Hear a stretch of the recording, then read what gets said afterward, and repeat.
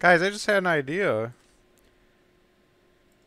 Um, I could use this type of system, like actually buy an extra one of these to be Adam's head. So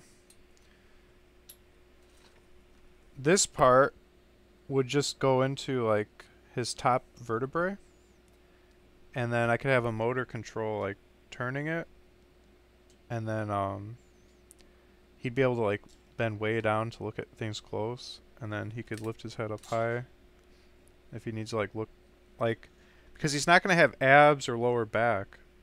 It's just an arm and a torso. He'll need the head to be able to move like in any direction to be able to get a good look at things so he can see what he's doing when he's using his hand, his one arm. So I think that would be a shortcut. I wouldn't have to make the stick, which is his neck, which I've decided. I could just use one of those and mount motors on it and stuff. So that would be a huge time saver. So yeah, I think I'm gonna have to buy one of those just as a temporary head. Obviously, it's temporary, but it would be very nice. I think it's pretty much exactly what I need. Not too. Oh, I just realized. So check this out. I was thinking like, man, that sounds like a lot of work then to rig one of these with motors and everything. But I don't have to. All I have to do is mount one of these lamp arms to Adam's upper, like the top of his torso, his upper vertebrae. Mount it there. And then that's it. Mount the webcams on it. I'll probably remove this thing. Just mount the webcams right on this part. Mount the two webcams so he'll have stereoscopic vision. And then Adam himself can take his arm and grab it and move it. So he'll be able to point where his eyes are. That way I don't have to set up any type of motors on this thing.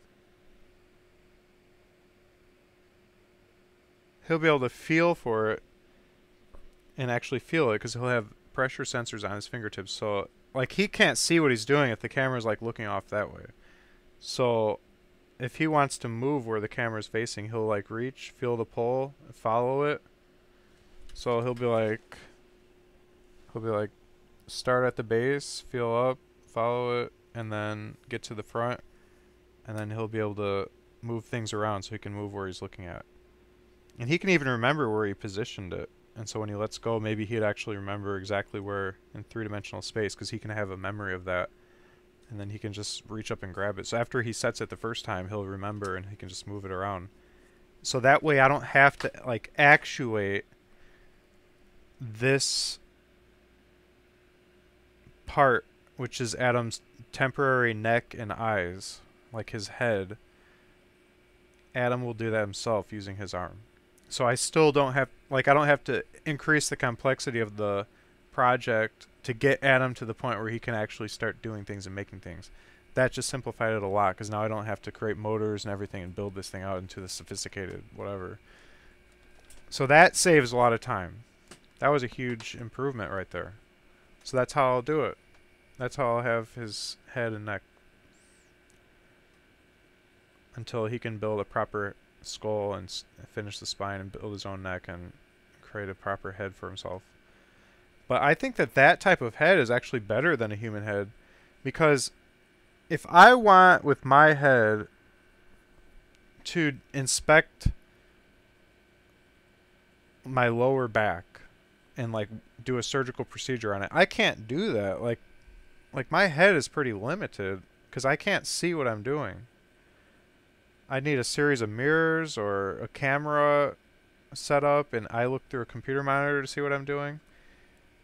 So Adam's going to have an advantage when assembling his own body to have a head system like this. So he can really, you know, turn it around and then lower it, and he can see all the way down to his lower back. He can see all up inside his torso, and he can really get in there and get a good look. By being able to position, this thing can get him to position it anywhere.